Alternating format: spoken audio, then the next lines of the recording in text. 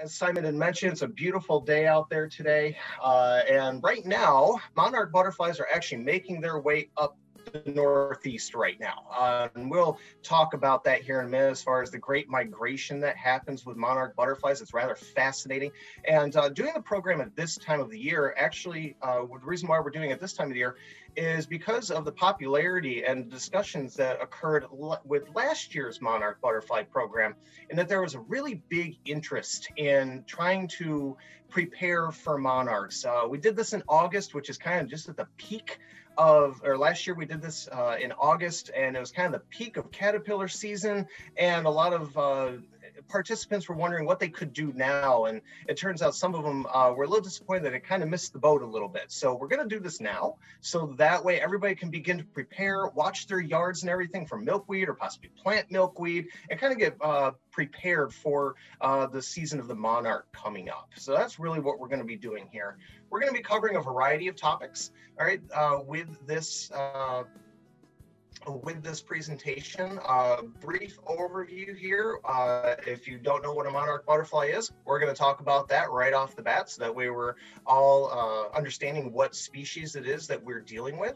We're going to talk about their migration, the Great Migration, one of the great ones that's on planet Earth, and it's actually the only insect that does what it does, and we'll explain that in a minute. Also, we're going to start to talk about what to look for and when, and keep in mind that this is going to be mainly in central New York and the northeast region of the United States. That's really where I focus on, since most of us are really, that's where we're at. So I'm just going to talk about central New York region. Keep in mind that some of what will be talked about today will vary a little bit depending on where you are in the United States. In a nutshell, things tend to happen earlier the more south you go.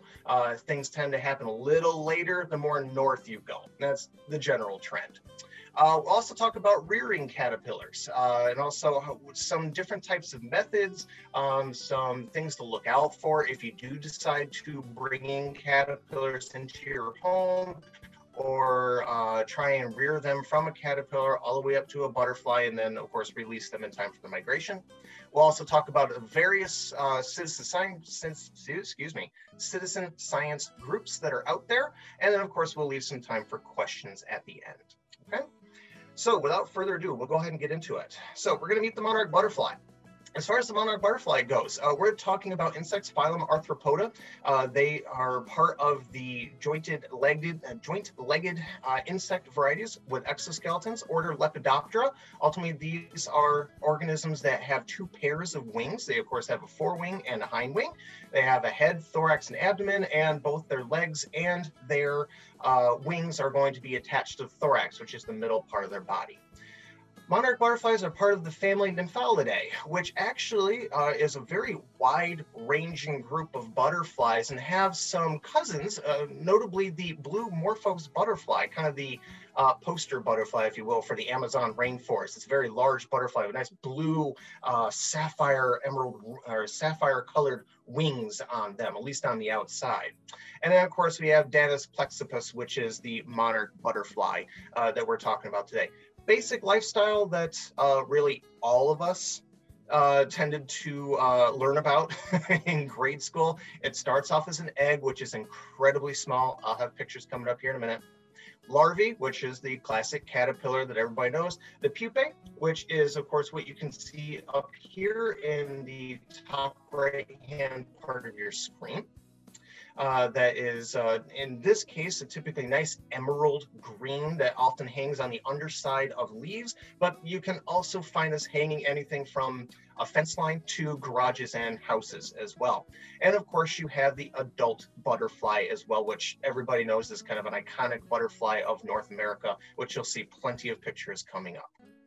The monarch butterfly is interesting in that it is really the only butterfly, it's the only insect on planet Earth that has what's known as a multi-generational migration.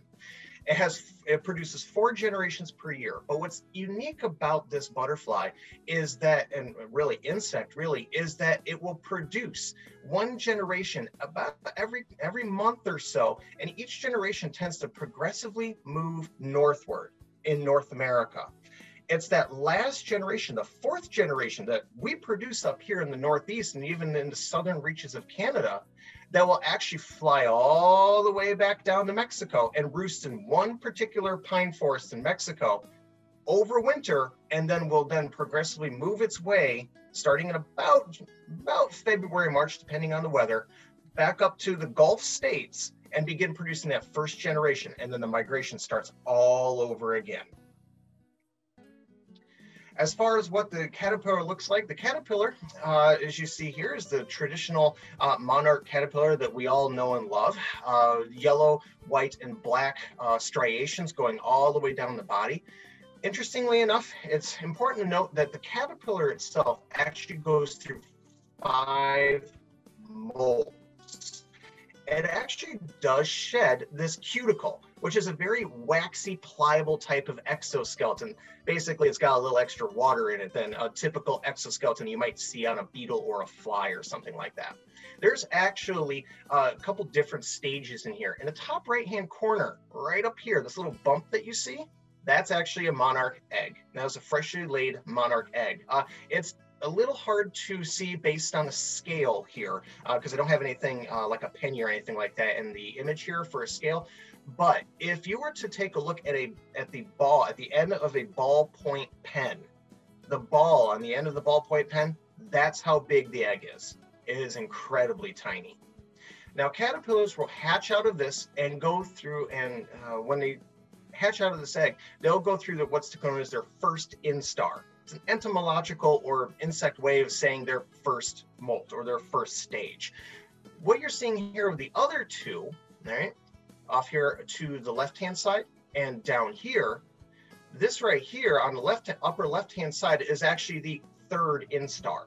This is actually the third stage of the monarch caterpillar stage. So they'll molt 5 times before they go into the pupa stage, into the chrysalis stage that everybody knows and loves.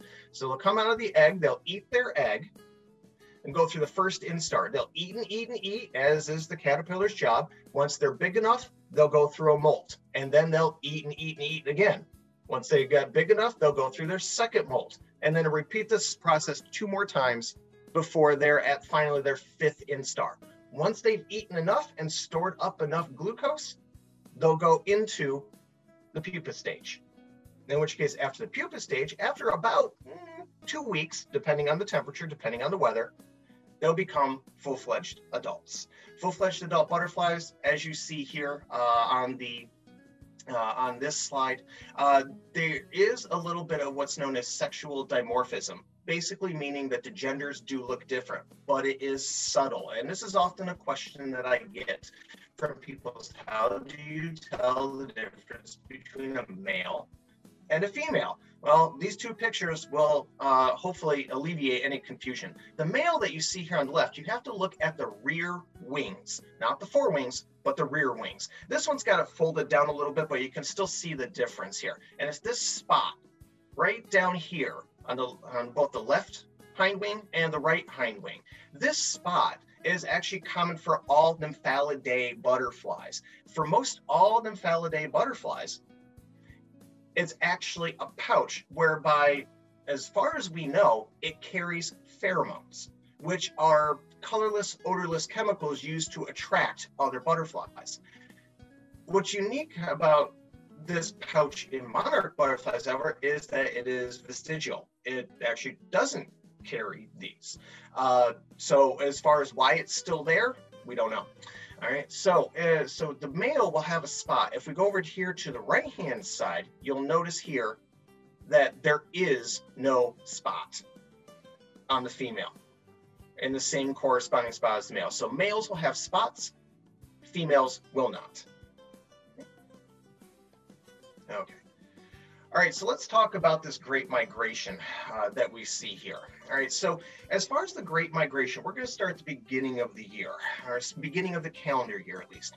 So in January and February, all of the butterflies, that 4th generation was produced in the southern reaches of Canada and northern reaches of the United States of America, fly all the way down, and they overwinter in a pine forest in Mexico. It's actually pretty south in Mexico. It's pretty deep in the southern parts of Mexico. Here is where they will overwinter. usually the temperatures stay above freezing. Now, with climate change changing a little bit, they have experienced some freezing events, which yes, has damaged the population over years, but they are still holding on. So about January, February, these butterflies are still covering over the pine trees and the branches and everything in Mexico, overwintering and hibernating. Round about March, again, depending on the temperatures, round about March, the temperatures begin to warm up in Mexico enough to where the butterflies will begin to start to stretch their legs. So start going through some fluttering exercises and begin thinking about heading north. Now, keep in mind, insects have to warm up. They are not what are called endotherms like humans and birds. They do not produce their own body heat. Right? They don't produce their own body heat. Instead, they rely on the environmental temperatures to help warm up their bodies in order to help gear up their metabolism to do their organismal thing, be able to move around, be able to eat, et cetera, et cetera. So round about March is when these temperatures finally get high enough for them to be able to start kind of brushing off the hibernation dust, if you will, and begin moving northward. They'll begin moving northward, and their first stop is usually along the Gulf Coast states. Usually Texas begins to see them first, and then of course Louisiana, Alabama, Mississippi, Florida, et cetera, et cetera. We'll start to see this progression northwards throughout April. Typically in April, they're going to produce the first generation. Then that first generation will then move northward again into kind of what's known as the Corn Belt states, or our Great Plains states along in Pennsylvania and Ohio and such. And then about May through July, they'll progressively begin to head northward more and more until about sometime in about May, they'll reach the most northern extent of their range, which is the very southern extreme of Canada that you see up here at the top with this dotted line. From here through about May through July and almost August as well, that third generation, second and third generation or so, will breed and lay eggs and produce that fourth generation. That fourth generation will really start to be seen somewhere around about July and definitely in August. It's not uncommon to see egg laying either at the end part of August and also early September as well. So sometimes you'll still see egg laying and even first and second instar caterpillars still being produced at the beginning part of September. That's okay. It is a little late in the season and they still do have a chance to catch the migration southward.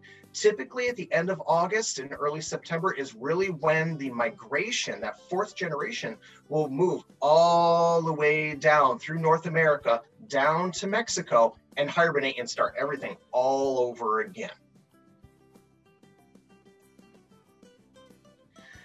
Now, if those of you that were at last year's program, or those of you that are really looking forward to try and get into this and be able to garden for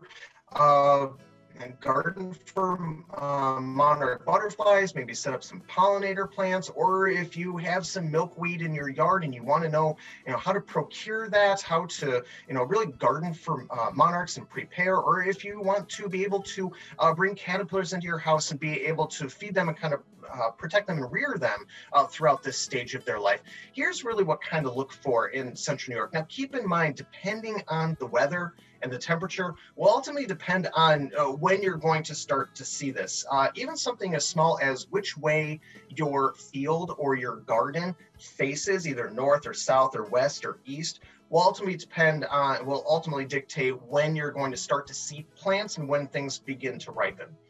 In general, in Central New York, in the Northeast, round about early May to early June is when you're going to start to see milkweed sprouts. Now, milkweed is a very robust plant. We have a couple different types of milkweed up here in New York State, but the two most common ones are common milkweed, which is what you see here on the left-hand side. Nice, big, broad-leaved milkweed stalks. They will typically get around about 3 to 5 feet tall in some cases. The other type that we have is what's known as swamp milkweed. Swamp milkweed is a little bit more tapered in its leaf, and the clusters of flowers tend to be a little bit smaller. When they just start to poke out of the ground, they kind of look like little footballs. When they start to come out of the ground, typically the milkweed clusters right up at the top where the first milkweed leaf sprouts will tend to be football shaped, and they'll be relatively about 2 to 3 inches tall. From there, they'll grow and grow and grow, and of course sprout out more leaves and flowers later on to be able to produce a nice tall plant. This will progressively happen over the course of a couple weeks. Now, you'll see up there on the bullet point, it says mowing ends with a couple question marks. This is another common question that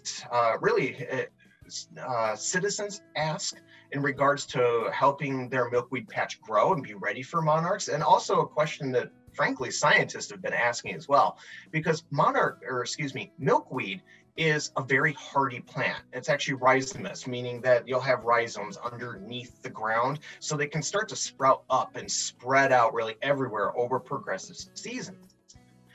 Now, the question is, of course, how often do you mow it? Because if you're starting to see milkweed in May, it may not be in your particular area that you might not see monarch butterflies until August. In which case, if you let that milkweed plant grow, sometimes it already goes to seed pod and it starts to die off around about the end of August, just when you're starting to see monarch butterflies. Each area is a little different. So in general, the current research as of a couple of years ago is showing that you can begin to stop mowing somewhere around about end of May, early June. There have been some studies to show that you can go all the way up until about mid-June and then stop mowing. Your particular patch or your particular milkweed spot will be, of course, maybe a little bit different. There is research to show that the more you mow the milkweed, the less hardy the plant is. So you have to find kind of a happy medium for your particular patch. I'll give you a quick anecdote. Personally, at my area that I have a milkweed patch, I have got nearly 1,000 square meters of milkweed. I will mow that up until about mid-June. In which case, what I have found is that once I stop in about mid-June, that tends to be a good timing to where the milkweed will sprout up. Monarch butterflies will come in, they'll be able to sip off the nectar off of the plants and be able to lay eggs, and there'll be plenty of food for the caterpillars to go around. But this isn't the same everywhere. So you'll have to experiment with this a little bit. Around about July, we start to see plenty of butterflies and eggs starting to appear. If you want to go on the hunt for eggs, you can. They are very hard to spot. They are green and almost translucent, so they blend in very, very well with the underside of a leaf. The female itself, sometimes the best way to find eggs is to watch for the egg-laying females. I've found this to be very beneficial and actually rather efficient in trying to find eggs if you want to rear caterpillars from an egg. With the female butterflies, keep in mind, and most butterflies, they will not let you get anywhere close. Once they see you start to step forward, they will flutter off in an attempt to try and vacate or get away. Obviously, this is a survival strategy. Now with females, what they will typically do is grab onto the edge of the leaf and curl underneath the leaf. You kind of see that right here, bottom right-hand corner of the screen. She will grab onto the leaf and curl underneath the leaf to deposit a single egg. Single egg per plant, all right, in the milkweed patch. So typically, the more milkweed you have, the more eggs you may see. From here, August is really caterpillar season. That's really when you're going to start to see the most caterpillars. Typically, all the different instars, depending on when the females started laying eggs. And you may see caterpillars throughout August and even into early September.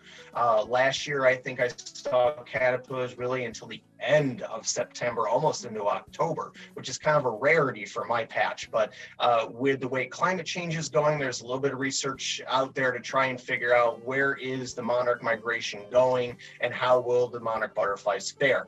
In which case, spoiler alert, the jury's still out.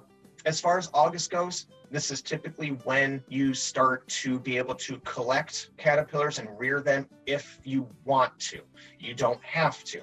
I'll have a slide here as to why rearing may be beneficial to monarchs here later on. And as far as September goes, again, this September typically marks the beginning of the migration season south. So you'll start to see monarchs, not in huge numbers in New York, but typically if you go more south, you start to see more and more monarchs grouping up and kind of flocking down south, down to Mexico. All right. Now, as far as rearing caterpillars go, this is something that probably many of us did as a kid. I know I did. I still am. So I guess I never grew up in that respect. But we also, of course, possibly did this in grade school as well, to watch the life stages of the monarch butterfly go from, of course, caterpillar through chrysalis and a released one as an adult. It's a very common thing to do. And of course, today there are plenty of citizen science groups, which I'll illustrate 3 of them here coming up, that really have a variety of information out there as to the benefits to rearing caterpillars, and of course possibly some detriments or some side effects of rearing caterpillars as well. But there's kind of a fine line here and what the definition of rearing is and I'll talk about that here in a second. So the main reasons as to why rear caterpillars: ultimately collect the caterpillars from your patch that you might have and bring them inside and maybe set them up in a cage and feed them milkweed. In some cases, it does prevent predation because, yes, the caterpillars are predated on primarily by other insects, especially things like some milkweed bugs that are out there, not milkweed beetles, but milkweed bugs, as well as things like parasitoid wasps. These are specialized wasps that will actually seek out caterpillars to lay their eggs either on top of or inside of a caterpillar, in which case when the pupa, when the larvae of the wasp hatches out, it will in essence eat the caterpillar from the outside in or inside out in some cases. There's also a host of bacterial infections that caterpillars can get. There are parasitic flies that will lay eggs on and in caterpillars as well. And of course, lots of different types of accidental death from, say, mowing and those type of things as well. It ultimately will provide a head start or a boost for the caterpillars to be in a protected area away from any sort of type of bacterial or parasitic or predation threat that they may have. And of course, you get to watch them grow up. And then once they are a butterfly, you can simply open up the container that you have them in and let them fly off and do their butterfly thing for the rest of their generation. So another question is, do I have to rear them? And this answer is, of course, well, no, you don't have to. It is they will be perfectly fine, really, without help. There'll be, of course, a greater risk for any sort of threat, as we just talked about, but you ultimately don't have to rear them if you don't want to. You can simply just enjoy them in your garden and keep a watch for where they crystallize, because they will crystallize on practically anything. I have found them on the side of my house, on fence lines, underneath the eaves of houses. I've even found them on my tractor a couple times. So really you gotta watch out for those chrysalis, because caterpillars will often migrate well away from a milkweed patch and find a nice cozy spot to be able to crystallize, and that's where they'll be for the next couple of weeks. Now, are there side effects to rearing? There is some research to suggest that fully reared monarchs. Now, keep in mind that monarch butterflies can be reared fully in captivity, adults, eggs, several generations, and there are several butterfly farms, if you will, that do this on a regular basis. Research is finding that those monarch butterflies that are fully reared in captivity don't have the ability to orient themselves to migrate south. There is ongoing research right now to look at the aspect of head starting caterpillars, what we had just mentioned, taking caterpillars from the patch, putting them into some sort of enclosure and feeding them milkweed to protect them away from predation and parasitism threats. That is constantly an ongoing research to see if there is a side effect there. The jury is still out on this. Some researchers suggest, yes, they do kind of have a hard time orienting, but other researchers suggesting that they don't necessarily have a hard time orienting. It's something else that may be putting a damper on their migration southwards. But they are still finding butterflies that have been reared in captivity all the way down to Mexico through tagging efforts, which we'll talk about tagging efforts here momentarily. So there's nothing conclusive yet, but that being the prime word, yet. Science is always looking at this problem. Now, as far as rearing methods go, there are a variety of them out there. Things to look for if you do want to rear caterpillars yourself, typically a large screen enclosure. A screen enclosure preferably, because they do need plenty of airflow and plenty of moisture with them. You can have a small screen cage, kind of like what you see here. All right, on the top right-hand corner of the slide here, this is a small, actually a reptile screen cage that you can use to rear caterpillars in. You can also use, you can get these online as well. I don't know if you're going to be able to see that too much, but they also come in very large mesh screen enclosures here as well, which have a very lovely zipper door that you can place the milkweed plant in. And also be able to unzip this to let the butterflies out if you so need to. If you are going to rear butterflies, I suggest, depending on the scale or how large your operation gets, to maybe buy a few of these or build your own, because you are going to need plenty of surface area on the top of the enclosure for caterpillars to be able to crystallize. You may need several of these because a cage like this can get very dense very quickly. Again, that depends on the size of your operation. Anecdotally, through my patch and what I rear every year, we rear on I rear on average about between 100 and 150 butterflies per year at my patch. So I actually have multiples of these, and my wife and I are now thinking to just build an outdoor screen enclosure and keep them out there, because we seem to be growing our population. So it really is up to you. You will obviously need a source of milkweed. You can buy milkweed seeds online if you wish, or if you have a neighbor, or maybe if you already have milkweed in your yard growing up, you can also collect those milkweed pods later on in the year and simply scatter the seeds or plant the seeds out in your yard or in your own garden patch. It is a very hardy plant. In order to plant it, you can simply cast it on the ground.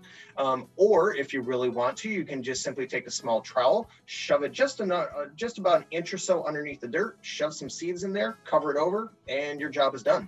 The seeds may take another season, so it may take 1 or 2 years for you to see sprouts in that area. There's some research to suggest that milkweed seeds do need to go through a freezing event in order to crack that seed coat and sprout up more milkweed.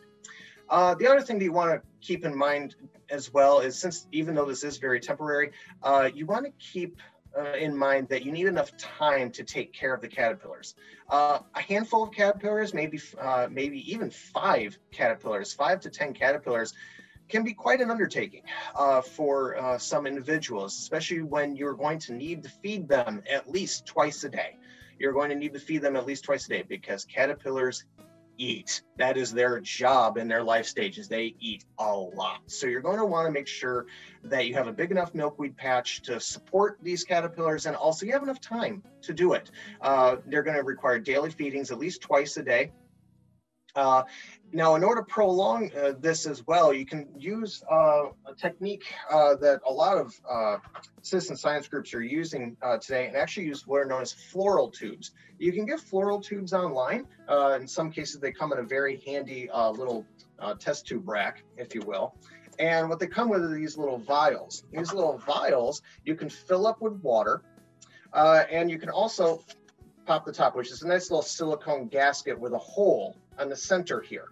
That simply goes over the top, and when you make a milkweed clipping down at the base, you can actually stick the milkweed stem right through that hole and into the water. And what that'll do is keep the milkweed stalk that you just cut nice and turgid, all right, through its transpiration, through its photosynthetic efforts.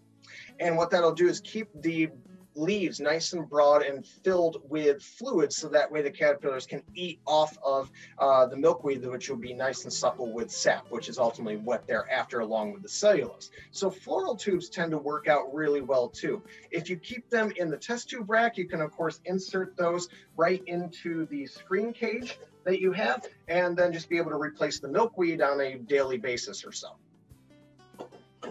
The most important thing, too, is to make sure that you keep it manageable. Through discussions with other people and other scientists, large-scale operations can get rather daunting. You want to make sure you keep it fun. Having a couple dozen caterpillars to rear is definitely an undertaking.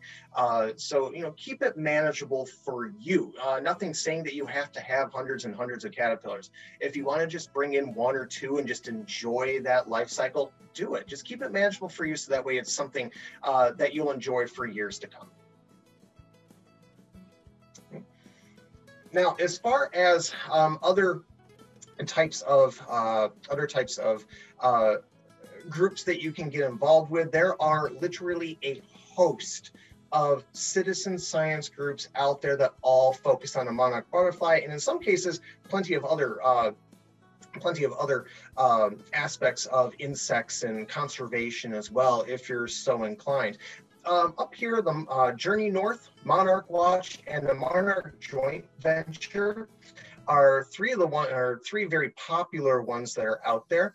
The Journey North is a great website. Now, at this point, I would typically take you to these websites. However, in an earlier test, ultimately the servers are not playing nice with each other today. So I unfortunately won't be able to take you to these websites to show them to you. But if you want to write these down, by all means, please do. But one of the websites is the Journey North. The Journey North is a website whereby you can go to and actually upload sightings of butterflies, but not just butterflies. It has everything from when milkweed comes up to even other organisms, things like red-winged blackbirds when they start to migrate north, and even if you're on the West Coast, gray whale sightings. So really anything in North America that has a migration pattern, when people want to be able to see when are these organisms getting close to me, so that way I can prepare.